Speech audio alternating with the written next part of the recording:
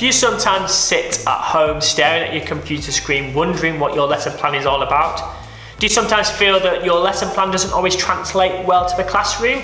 If so, then this is the episode for you, because I'm going to be introducing you to some questions that you should be asking yourself as a teacher in order to fine-tune your lesson planning.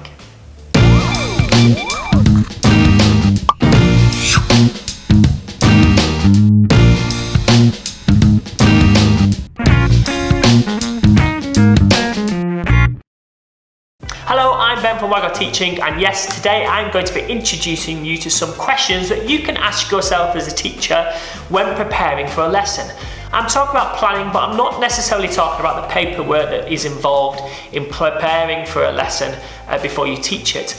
In whatever way as a teacher and as a school you prepare for your lessons, it's always important to make sure that our preparations are accurate and focused on the learning in hand. So I've got a few questions that you can ask yourself as a teacher to ensure that your planning, whatever way that is done, is fine-tuned and ready to allow you as a teacher to deliver a lesson in a really clear and focused way.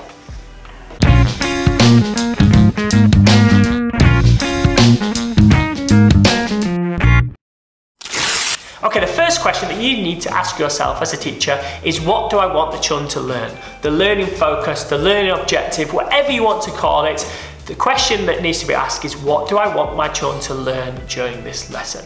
You need to be able to answer that question first before anything else. Otherwise, lessons can lack focus, the children don't quite know what they're learning, you don't quite know what they're learning, and it gets a bit wishy-washy. So it's really important to be able to answer that question as a teacher so that the children can answer that question in the classroom and they have a clear focus on what they're trying to achieve. The next question you want to ask yourself is, how are the children going to show that they understand? So once you've got the learning focus, you're thinking about the outcome now of the lesson. How do you want the children to show that they understand? Is it by producing a piece of writing? Is it by answering questions? Is it by doing a practical activity? What do you want to be able to see the children doing in order for them to show you that they understand what they have just learned? Once you've got planned the activities and once you've got your learning objective, it's just really important to ask these, do my activities match my learning focus? So the first two questions is, what are the children going to learn and how they're going to show it? You need to make sure this, do my activities match up with those two things? So am I asking the children to do something that is going to allow them to demonstrate their understanding? If the answer is yes, then great, you're good to go ahead. If the answer is no, then you might want to tweak your activities to make sure that children have a really good chance to show you what they have learned. And of course, when it comes down to differentiation, it's really important that that question is really easily answered. If the activity doesn't match what you want that child to be able to do by the end of a lesson, then you've not differentiated properly for them. If you want a child to learn one specific thing and the activity doesn't match that, then you've not personalised the learning for them. So it's really important whatever activities and whatever tasks you want the children to complete are really clearly matched to what learning you want to take place for each individual student.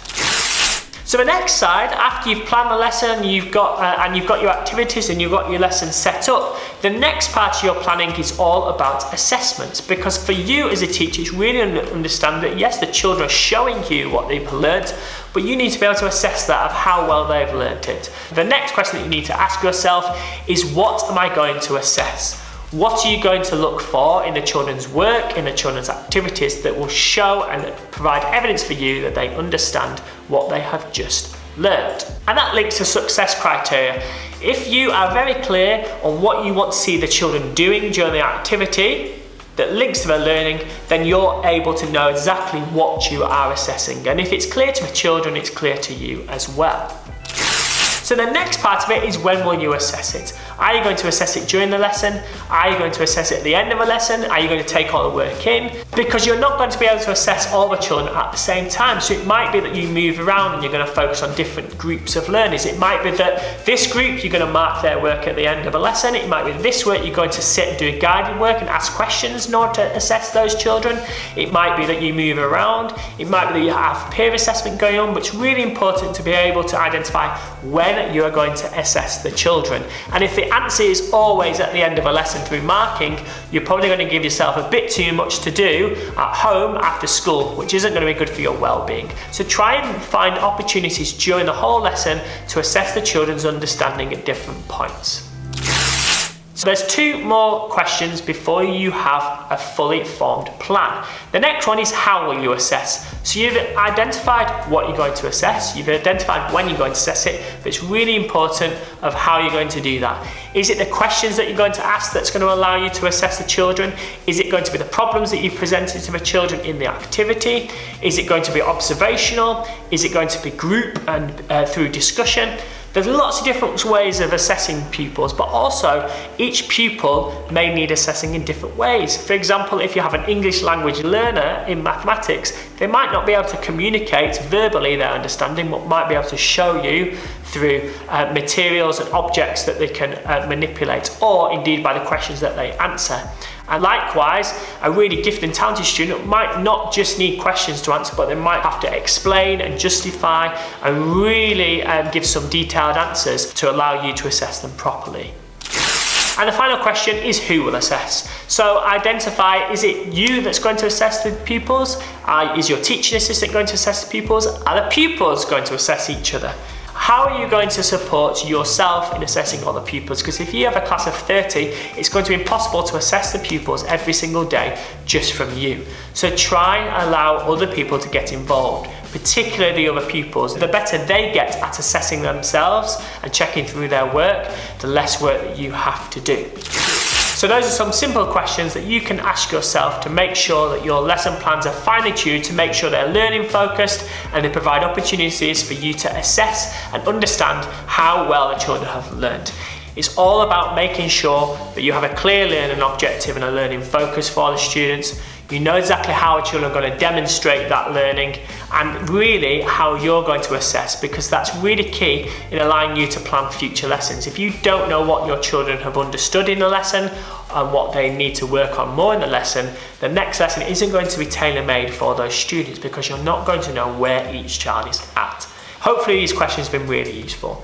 My name's Ben from Whitehall Teaching.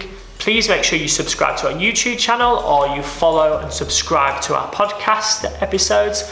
I hope you've really enjoyed this episode all about questions to ask yourself when you're planning on preparing for lessons. If you have any extra ideas, then please comment in the comment boxes below on YouTube or indeed on our social media channels. I'll be happy to add some extras to the next video that I create. Once again, thank you for watching or listening. Have a really great day.